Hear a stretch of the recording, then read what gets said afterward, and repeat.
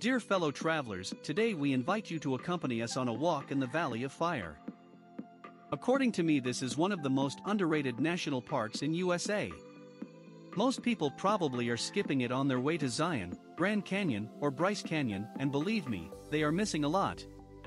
In just a few hours you can see the Fire Wave, White Domes, Pastel Canyon, Rainbow Vista, 2,000 years old petroglyphs, Arch Rock, and the Elephant Rock.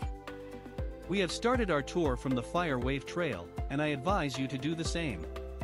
If you are entering the park from the west entrance, you will probably pass by Atlatl Rock and Arch Rock, but you can leave them for the end of your visit, since the Arch Rock is very well lit for photography near sunset.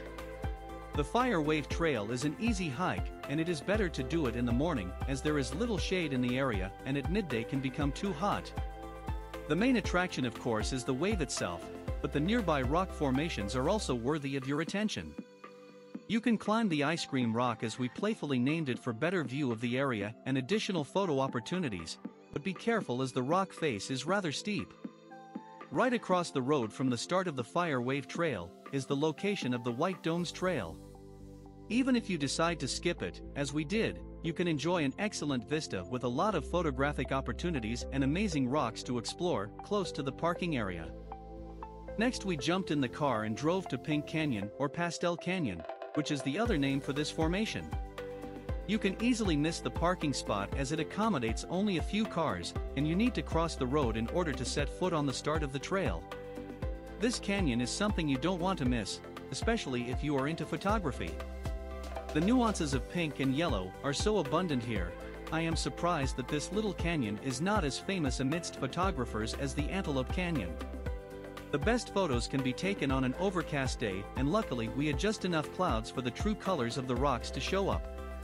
Our next stop on the road was a little detour along the Fire Canyon Road. There is a parking spot at the end of the road, and to be honest, the best view is not at the designated spot, but somewhere between the tourist platform and the main road. You can check the coordinates in the description below the video. From here you can marvel at the layers of yellow and brown rocks, often mixed together like a cake. If you bother to climb some of the rocks, which are half a mile from the road, you can have a really good look at the formations along Rainbow Vista, even without making the trail with the same name. We made our lunch break here, and it was memorable. Further down the road is the Petroglyph Canyon Trail. The petroglyphs are dated from 300 BC to 1150 AD, and were carved in the rocks by the ancestral Puebloans, also known as the Anasazi.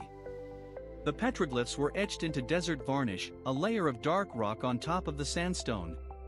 The desert varnish is a patina of iron and manganese that leached from the rock and evaporated over the course of thousands of years. Besides the petroglyphs, you can observe here the so-called honeycomb and other cavernous weathering of the rocks. Current explanation for this phenomenon is of a polygenetic origin, being the result of complex interaction of physical and chemical weathering processes, which include salt weathering and cyclic wetting and drying. Cavernous weathering can be observed also in the rocks surrounding the visitors center, which we were able to photograph while we waited for the opening hours, since we arrived too early in the morning. Near sunset we succeeded to reach the Arch Rock.